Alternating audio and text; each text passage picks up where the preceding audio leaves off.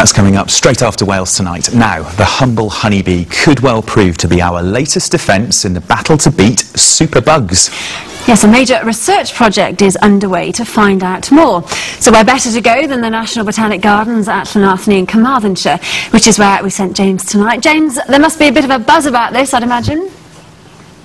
Yes, absolutely, but I'd hardly say that the honeybee is a humble little fellow. We know how important honeybees are to food production. It puts food on our table, but also that sweet stuff we put on our toast in the morning. It turns out that honey could actually contain very important compounds that could take on superbugs like MRSA and Clostridium difficile. And a major project that's been launched today in association with Cardiff University's College of Pharmacy is planning to find out just how important those compounds are, and you at home could get involved too. David Wood reports.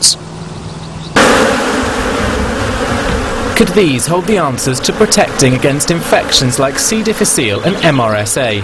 That's the question scientists at Cardiff University and the National Botanic Garden are hoping to answer. All honey is different depending on where it comes from and the plants bees use to make it.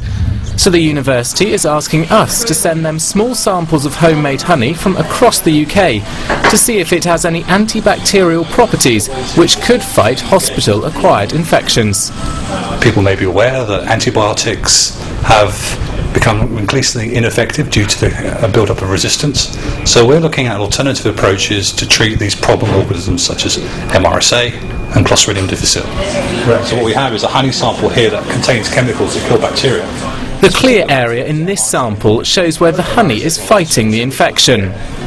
And once that honey has been identified, scientists here at the National Botanic Garden will then try and work out the plant used to make it, in a hope that those plants can be used to develop new drugs. Researchers at the garden have spent the last 3 years developing the Barcode Wales project, where they record the DNA structure of all flowering plants in Wales, more than 1,000 varieties. What we're going to be able to do is take a honey sample, extract the DNA which has got all the plants which the bees have visited to make the honey, and we can say, comparing it to our Barcode Wales data, all of the plants which the bees visited. The bee population is in steady decline as they're being killed off by a bacterium they're not immune to.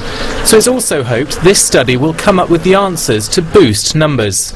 By doing this research we may find which plants are good for the bees and good for bee health, and then we can plant accordingly and encourage people to plant the correct plants in their garden. So we'll soon know if something we keep in our kitchens can fight hospital superbugs. David Wood, Wales Tonight.